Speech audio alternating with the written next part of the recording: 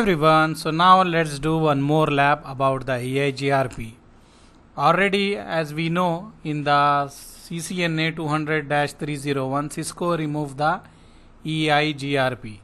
Okay, CISCO removed the EIGRP from the CCNA. But anyhow, I want my student to learn this one also, because this is also important for interview purpose. So even in the CCNA CISCO remove, we will cover this topic also. Okay, so already we discussed some theory, I hope you remember. So now let's do one lab, so you will have the idea about that one.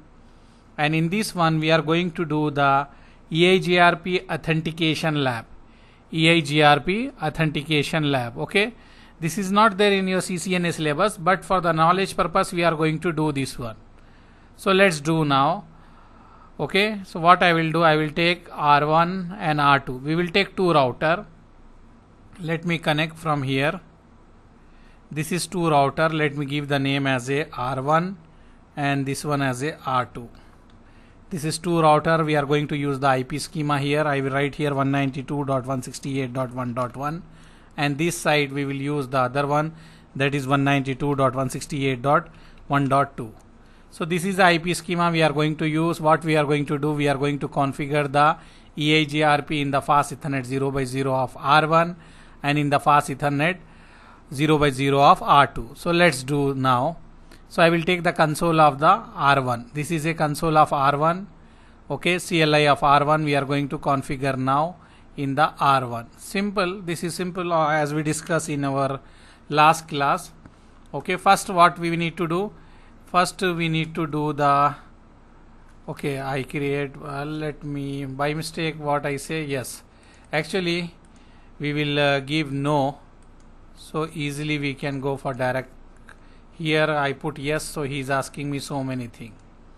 So what I will do, I will switch off, switch on the router, so it will boot up again, and we will write no. So no need to define each and everything, directly we can go for our configuration. Okay, so router is started. I will write here no. Let me write no, and then first we will change the host name. So I will write the host name is R1. After that we are going to assign the IP address. So I will write fast Ethernet 0x0. We will give IP address 192.168.1.1, 255.255.255.0. Then we will write no shut. Okay, so we assign the IP to that interface. After that, let's do the EIGRP. So I will write router EIGRP, and if you see here, we can write autonomous system, that is from 1 to 65535. Any number we can give from this range. If you see from this range, we can give any number. So we will use 1. I give here 1. Okay. After that, I need to configure the network. So I will write here network. And whatever network I want to advertise, I can give that one. I want to advertise this one, so I can give the network ID and the wildcard mask. Okay, or if you want to advertise for the lab purpose, we can do this way also. This way if we write, it will work also. So what is the meaning of this one? I will say whatever the IP of all the interface, enable the EIGRP. But don't do this in the production network. For lab purpose, we can do this way. Or if you want, I can write full. Let me remove this. Maybe you are confused. So what we will do, we will write network. After that, network ID 192.168.1.0. Then we need to write the wildcard mask 0.0.0.255. Okay, and we can write no auto summary. If you are using the old version, we need to write no auto summary, because in the old version, summarization is enabled. If you are using the latest version router, summarization is disabled, so no need to write no auto summary. But anyhow, I configure the OSPF here. I did not enable the authentication here. Okay, we will enable after some time. So now let me do the configuration for R2 also. So I will go in R2. I will enable here. I will write here config T. Then I will change the host name as R2. After that, we are going to assign the IP here also, fast Ethernet 0x0. IP address 192.168.1.2, 255.255.255.0. No shut. I hope you already know how we can assign the IP, right? After that, I will write here router EIGRP, and we need to write the same AS number. If you write different, then it will not work. So we need to give the same AS number. After that we can write network, and whatever the network ID 192.168.1.0 and wildcard mask 0.0.255. Okay, we write the 0.0.0.255. After that, no auto summary. If you are using new, no need to write this command, new version of router. If your software version is above 15, no need to write. So if you see, they have the neighborship. Okay, they have the neighborship. Let me write show IP EIGRP neighbor. So with this one we can see I am in the R2. R2 is getting one neighbor. Okay, this is a series number, so this is 0. If you have one more neighbor, you will have the 1 and the neighbor ID will come. So this is our neighborship form here. If I enable the authentication one side, neighborship will go down. We need to enable both the side authentication. Okay, so what I will do, first I will go in the R1 and I will enable the authentication here. So what we need to do, if you want to enable authentication, we need to create the key chain. Okay, this is a key chain we need to create like a keychain. In that one we need to put the key. So what we need to keep here, you need to give the name of the keychain. So I will give keychain name is CISCO. Okay, I created one keychain. I am giving the name of the keychain is CISCO keychain, and after that we need to define the key. So I will write here key. We can give key number, anything. If you see, we can define from 0 to this number. I will give key is 1. I am assigning one key, and in that key I am putting some string. What is a string? I will give CISCO 1. We can give anything. So what I done here, I created one keychain. Okay, if you see, I created one keychain. I give that name as CISCO. In that way, in keychain I created key 1, and in that one I assign this CISCO 1. Same thing we need to assign this in another side also. Okay, so this way we will create the keychain. After that I need to go under that interface. Which interface we want to enable? This one, fast Ethernet 0x0. After that I will write IP authentication mode EIGRP 1, and which type of authentication? Here we have MD5, message digestive 5. So we will use MD5. When we put this one, if you see, the neighborship go down because here it is enabling the authentication, here no authentication. Okay, after that we will write IP authentication keychain. What is the keychain we are applying here in the EIGRP 1? CISCO. This is our keychain name. If you see here we created keychain and we give the name as a CISCO. In that one we create key 1 and we give that string as CISCO 1. So here also we can create any keychain, but here we need to give this as a string. So what I will do, I will go in this R2. If you see, we don't have any neighbor. Show IP EIGRP neighbor. We don't have any neighbor now. Okay, we don't have any neighbor. Show IP EIGRP neighbor. We don't have anything.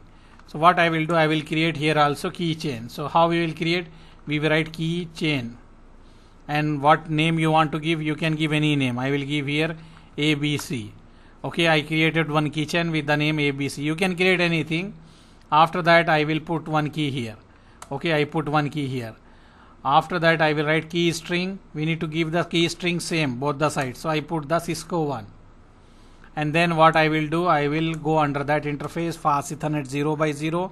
After that I will write here IP authentication mode EIGRP 1 MD5, and then IP authentication keychain EIGRP. What is the keychain name? We give ABC, or what we give EIGRP 1 and then name ABC. Okay, so if you see here, when I give the keychain name, the neighborship come up. If you want, I will show you here. If you see, show IP EIGRP neighbor. So now you have the neighbor. So what I done here, if you see here in this one, I created one keychain here in the R2. I give name ABC, but here I created a keychain and I give here name is CISCO. Okay, here I give keychain name is CISCO. You can give any name. Here I am giving keychain name as CISCO. Here I am giving keychain name as ABC. But in that one, whatever key we are creating, the key string should be matched. So here key 1, key string Cisco 1. In this one I created key 1 and I give the key string as Cisco 1. So after that what we done, we go under that interface and we apply that authentication. When we apply that authentication, here what we need to do, we need to write IP authentication mode EIGRP1 MD5. After that we write IP authentication keychain EIGRP1, whatever the keychain name. So keychain name here ABC. When I put this one, neighborship go up. Okay. Why we use authentication? Because if anyone in your network, if they want to play that one, example, imagine you have here one switch. Example, imagine you have one switch here. Okay. You have one switch here and one guy, your organization, one guy is sitting here. Okay. I taken the router symbol, but imagine this guy is having Kali Linux here. This guy is having Kali Linux here. He is sitting here. And this interface, let me enable this interface so you will have the idea. What I will do, interface fast Ethernet 0x1 IP address. I will give IP here 192.168.2.1 255.255.255.0. I will write no shut here. And let me put this also in the EIGRP, this interface. So I will write router EIGRP1 network 192.168.2.0 2.0.0.0.0.0.255. Okay. So with this one, this network is also going to advertise in the EIGRP. If you see in the R2, you will have this one, show IP root EIGRP.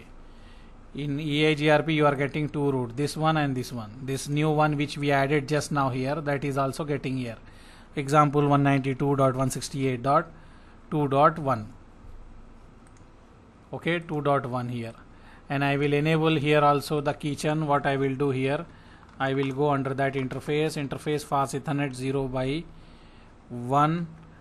Okay, after that I will write IP authentication mode EIGRP1 MD5, and I will write IP authentication keychain EIGRP1. Keychain name we give here Cisco, right? Cisco. So I enable here authentication to this interface here and here. Okay, if you see what we are getting here, I am getting here the show IP root. If you see, I am learning this one. In our routing table we are getting this. But now imagine this guy, this is a hacker, he is having the Kali Linux and he want to form the neighborship. He want to get all the roots. So what he will do, don't think this is a router, think that one, this is like a Kali Linux, your user, he will get the IP from the DSCP, same network IP he will get. Okay, same network IP he will get. After that maybe he will run the EIGRP here. Okay, what he will do here, no shut. After that this guy will write router EIGRP 1 network, he will do 0.0.0 and he will form the neighborship. He will form the neighborship here, but we enable the authentication here, so this guy will not form the neighborship. Example, if you don't have authentication here, this guy will form the neighborship. Okay, this guy will form with the R1 and he will try to send his routes and he will try to get all other routes. To save that one, what we will do, we will put the authentication here. If you see here, show IP route, you are not having show IP EIGRP neighbor. If you see, nothing is coming here. Why? Because we enable the authentication here. That's why this guy is not getting anything. That's why we are enabling the authentication. Imagine in your organization, you are having, imagine like the small scenario, this is your head office, this is your branch office, and this is your user. Okay, imagine this is a PC. This guy sitting here, he is accessing something, but later he came to know that you are running the EIGRP. He enabled the EIGRP here, and then he will send whatever route he want to send to this network, and he will get all your routes from there to here. To overcome these types of situation, what we will do, we will enable the authentication here, here, here. So this guy cannot form the neighbor. If you see, we don't have any neighborship here. But if you want this guy to form the neighbor, if he know the password, then he will do. Example, if he imagine this guy know the password, so what he will do? He will create the keychain. Okay, first he will create the keychain. So keychain, whatever he want to do. Example, he give ABC. After that, he will create key 1, and then what he will do? He will create the key string. He know that password, or so he created that one. After that, he will put this in the interface fast Ethernet 0x0. He will write IP authentication mode EIGRP 1 MD5, and then he will write IP authentication EIGRP IP authentication keychain EIGRP 1, and what is the keychain name? He give ABC. If you see, if he know the password, then he get the neighborship. See, he become the neighbor. That's why we should not share our username and our password. What I want to say you here, this is the hacker in your organization, the guy who is playing with your network, this guy. And you enable the authentication here. He is using the Kali Linux. He try to send the EIGRP packets here, and he want to make neighborship, but he cannot, because you enable the authentication here. But somewhere he saw that whatever authentication you keep, and he put that one in the key, that is CISCO 1, and he make the neighborship. So you need to make sure you save the password. You cannot, what we can say, you don't give the password to anyone. Okay. So in short, what we can say, we use the authentication so other guy cannot become the neighbor. Okay. So this is the lab. If you want, I can show you the configuration what we done here. Let me show you here. I will write show run, so you can check what configuration we done. If you see here, this is the configuration. Okay, under that interface we write this one. And also if you see